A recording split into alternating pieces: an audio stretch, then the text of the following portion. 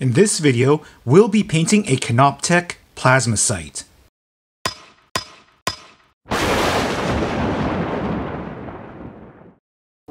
Hello everyone, this is Jason from Warhammer Gaming, and for this video we are going to be painting this Necron Canoptek Plasmacyte.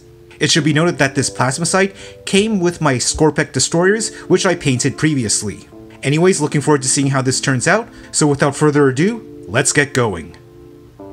The first thing that I did prior to recording this video is prime the model using Leadbelcher spray paint.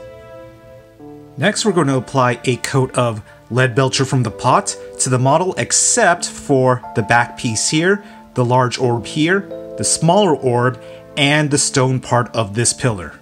As with my previous Necron models, the reason that I'm applying Leadbelcher from the pot even though I already used the spray paint is because the pot Leadbelcher is a little bit brighter, a little bit shinier than the Leadbelcher from the spray paint. That being said, at a distance you won't notice too much of a difference, but I would still prefer to apply the Leadbelcher from the pot anyways.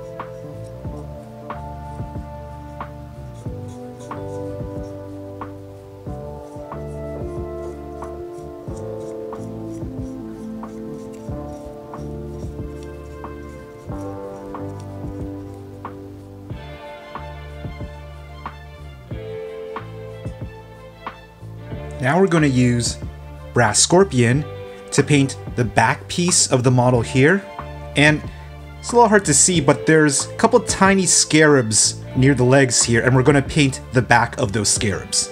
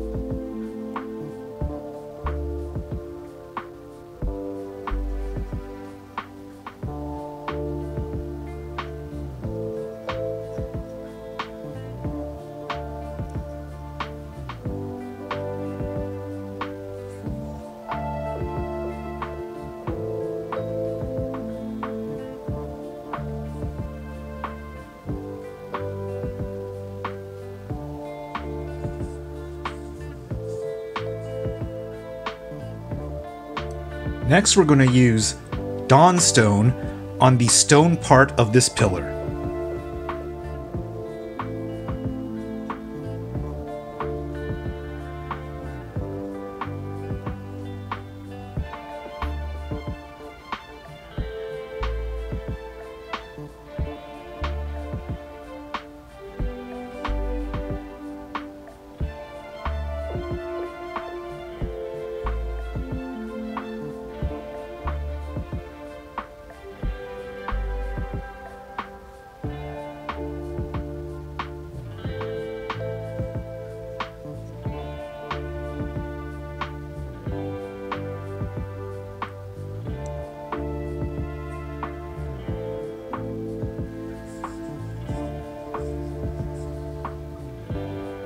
Next we're going to use Corax White to paint the large orb here, the smaller orb on the tail, the eye orb, and the orbs on the back of these tiny scarabs.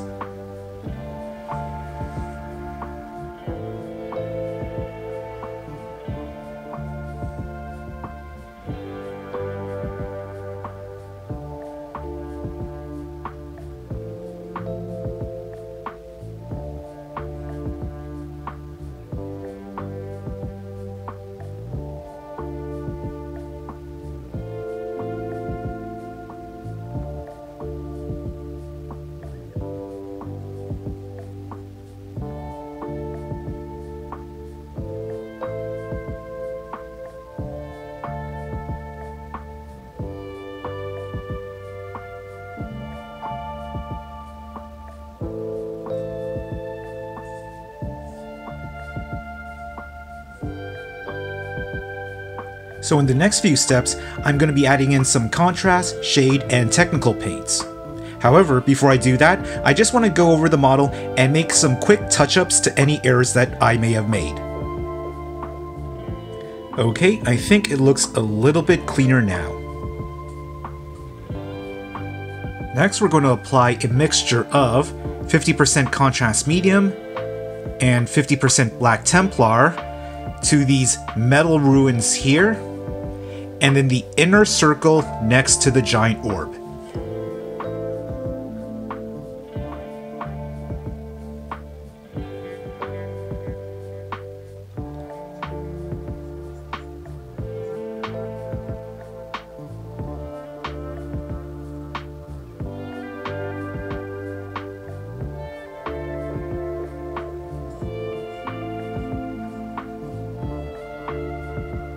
Now I'm going to apply a coat of Nuln Oil to all the unpainted Leadbelcher areas.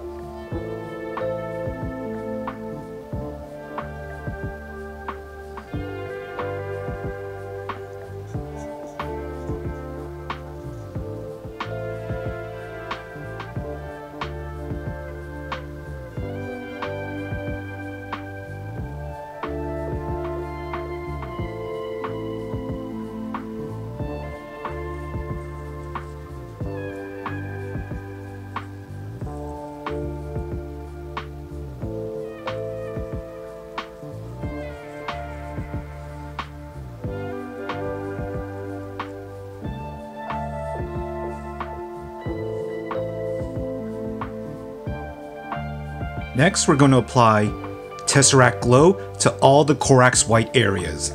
Please note, before you use the Tesseract Glow, make sure to really shake the bottle so that the bottle looks like this uniform neon green color.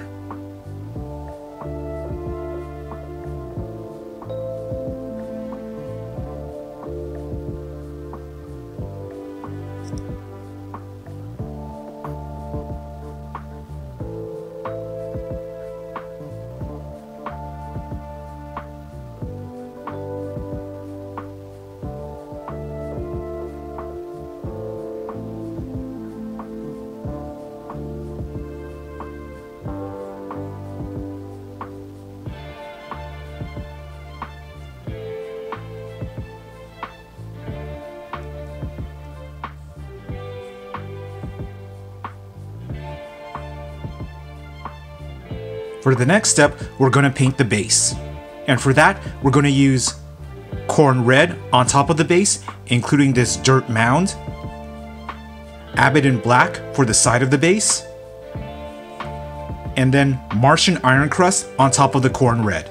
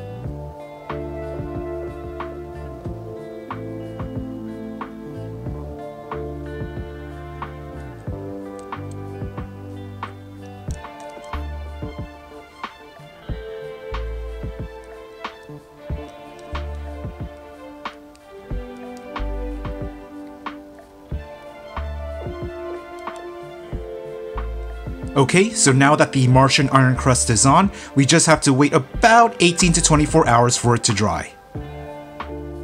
Okay, the Martian Ironcrust has fully dried. Just a quick note, if you want a more pronounced ground cracking effect, then you want to add in a thick layer of the Ironcrust. If you want the ground cracking effect to be less pronounced, then add in a thinner layer of Ironcrust.